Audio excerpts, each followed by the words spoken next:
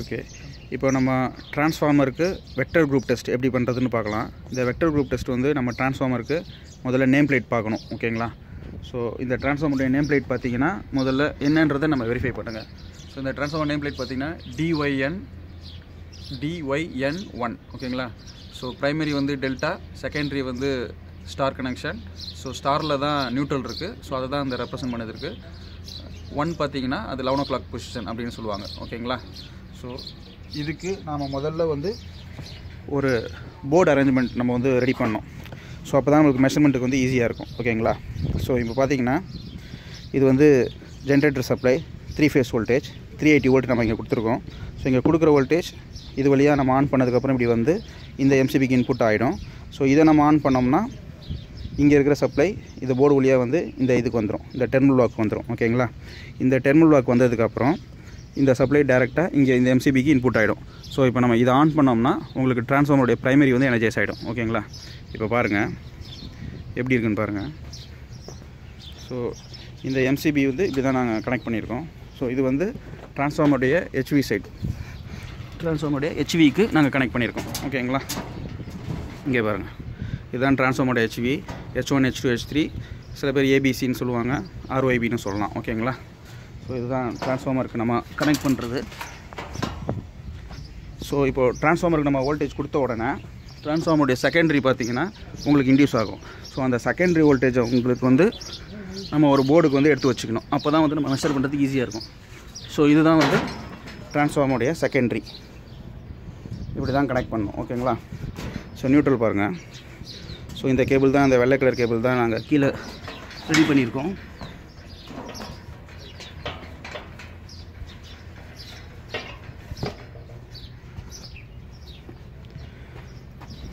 So டிரான்ஸ்ஃபார்மருடைய secondary பார்த்திங்கன்னா இங்கே வந்துடும். ஓகேங்களா? ஸோ இப்போ நம்ம டிரான்ஸ்ஃபார்மருடைய ப்ரைமரி மெஷர் பண்ணுறதுக்கு இந்த எம்சிபி எடுத்துக்கலாம், டிரான்ஸ்ஃபார்மருடைய செகண்டரி மெஷர் பண்ணுறதுக்கு இந்த எம்சிபி எடுத்துக்கலாம், இந்த டெர்மினல் பிளாக் எடுத்துக்கலாம். ஸோ இப்போ முக்கியமாக நீங்கள் கவனிக்க வேண்டியது என்னென்னா, இந்த டிரான்ஸ்ஃபார்மரில் ப்ரைமரியுடைய ஆரையும் செகண்டரியுடைய ஆரையும் நீங்கள் இப்படி ஷார்ட் பண்ணிக்கணும். ஓகேங்களா? இப்படி ஷார்ட் பண்ணால் தான் நமக்கு வந்து வெக்டர் ஈக்குவேஷன் வந்து சாட்டிஸ்ஃபை ஆகும். ஓகேங்களா? ஸோ டிரான்ஸ்ஃபார்மருடைய ப்ரைமரி ஆரையும் டிரான்ஸ்ஃபார்மருடைய செகண்டரி ஆரையும் இப்படி ஷார்ட் பண்ணிக்கணும். ஓகேங்களா? DYN1க்கு. ஓகேங்களா? ஸோ கனெக்ஷன் கொடுத்ததுக்கப்புறம் இப்போ நம்ம 3 phase வோல்டேஜை செக் பண்ணலாம். Okay, check here 3 phase voltage பாருங்கள். 3 phase வோல்டேஜ் வந்து 380 volt நாங்கள் எடுத்து வச்சுருக்கோம். Okay, single phase voltage neutral. Okay okay okay so நாங்கள் ப்ராப்பராக ஒரு டெம்பரரி சப்ளை அரேஞ்ச் பண்ணியிருக்கோம். இப்போ நம்ம இதை ஆன் பண்ண உடனே சப்ளை இங்கே வந்துடும். ஸோ இப்போ நம்ம இதை ஆன் பண்ண உடனே சப்ளை டேரெக்டாக இங்கே வந்துடும், இந்த டெர்மினல் பிளாக் வந்துடும். ஓகேங்களா? ஸோ இந்த டெர்மினல் பிளாக்லேருந்து இந்த கேபிள் வழியாக இங்கே இந்த எம்சிபிக்கு வந்து இப்போ சப்ளை நிற்கிது. ஸோ இப்போ இதை ஆன் பண்ண உடனே டிரான்ஸ்ஃபார்மருடைய ஹெச்வி வந்து எனர்ஜைஸ் ஆகிடுச்சு. ஓகேங்களா? இப்போ டிரான்ஸ்ஃபார்மருடைய ஹெச்வி எனர்ஜைஸ் ஆன உடனே டிரான்ஸ்ஃபார்மருடைய செகண்டரி வந்து இது வழியாக வந்து இப்போ இங்கே இருக்குது. ஸோ நம்ம இப்போ தான் இதை தான் வந்து நம்ம டிரான்ஸ்ஃபார்மருடைய செகண்டரியை வந்து நம்ம மெஷர் பண்ண போகிறோம். ஓகேங்களா? ஸோ இப்போ ஃபஸ்ட்டு இங்கே பாருங்கள். இப்போது நம்ம injected voltage H1 H2க்கு, H2 H3க்கு, H3 H1க்கு நான் ஆல்ரெடி உங்களுக்கு மெஷர் பண்ணி காமிச்சிட்டேன். இப்போ திருப்பி டிரான்ஸ்ஃபார்மரில் எவ்வளோ இருக்குன்னு ஒரு வாட்டி பார்த்துடலாம். Okay, check by H1 H2. Okay, H1 H2க்கு 380 volt, H2 H3க்கு 380 volt. So H3 H1ம் பார்த்தீங்கன்னா அதேமாதிரி 3 phase வோல்டேஜ் ஈக்குவலாக நம்ம வந்து கொடுக்குறோம். ஓகேங்களா? இப்போ செகண்டரி வோல்டேஜ் எவ்வளோன்னு பாருங்கள். X1 X2. ஓகேங்களா? ஸோ X1 X2 பார்த்தீங்கன்னா 13.29. Okay, X2 X3. Okay, X2 X3 பார்த்தீங்கன்னா 13.25. X3 X1 13.30. ஸோ அதுதான் நான் இங்கே போட்டிருக்கேன். ஸோ இது ப்ரைமரி வோல்டேஜ் நம்ம கொடுக்குறது. செகண்டரியில் வோல்டேஜ் இன்டியூஸ் ஆகிறது நம்மளுக்கு 13.27. ஓகேங்களா? இந்த மாதிரி உங்களுக்கு வந்திருக்கு. ஓகேங்களா? இப்போ நம்ம எல்லா பாயிண்ட்ஸையும் நம்ம மெஷர் பண்ணோம். H1 X1 H1 X2 இந்த பாயிண்ட்லாம் மெஷர் பண்ணால் இந்த வோல்டேஜ் கிடைக்கும். அது எப்படின்றது இப்போ பாருங்கள், நாங்கள் மெஷர் பண்ணி காமிக்கிறோம். ஓகே, H1 X1 இது வந்து 0 வரும், அதாவது மில்லி வோல்ட்டில் வரும். ஓகேங்களா? இங்கே பாருங்கள், இது வந்து இப்போ நம்ம என்ன மெஷர் பண்ணோன்னா H1 X1 ப்ரைமரியோடைய H1ஐயும் செகண்டரியோடைய X1ஐயும் மெஷர் பண்ணுறப்போ மில்லி வோல்ட் கிடைக்குது, அதாவது 0 வோல்ட். ஓகேங்களா, கிட்டத்தட்ட 0 வோல்ட். ஓகேங்களா, நெக்ஸ்ட்டு H1 X2 பார்த்தீங்கன்னா 13.27, அதுதான் நான் இங்கே காட்டியிருக்கேன். 13.28 வந்திருக்கு எனக்கு. ஓகேங்களா, next H1 X3 23 how much 13.30. ஓகேங்களா, H1 H3 13.30, X1 X0 ஓகேங்களா, அதாவது நியூட்ரல். ஓகேங்களா, இது 7.68, அதுதான் நான் இங்கே மென்ஷன் பண்ணியிருக்கேன். இப்போ நம்ம வந்து H2 சைடில் இருக்கிறத பார்க்கலாம். Okay, now H2 X1 okay, 380 வந்திருக்கு. H2 X2 ஓகேங்களா, 368. H2 X3 380.2. Okay, H2 X0 376.3. ஓகேங்களா, இந்த வேல்யூ தான் இங்கே வந்திருக்கு பாருங்கள், இதுதான் மெஷர் பண்ணியிருக்கேன். இப்போ நம்ம H3க்கும் X1க்கும் அந்த காம்பினேஷன் நம்ம என்னென்னு பார்க்கலாம். H3 X1